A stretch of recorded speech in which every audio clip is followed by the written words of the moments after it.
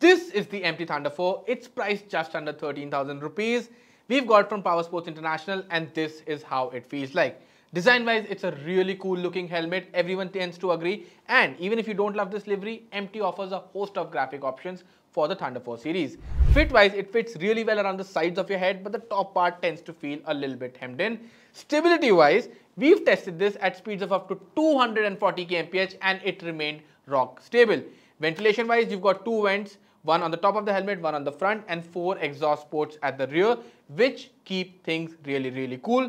Now on the visor front, you've got this dark smoke visor, which is an optional accessory, but with the clear visor, you also get this sun visor, which, well, is a big boon.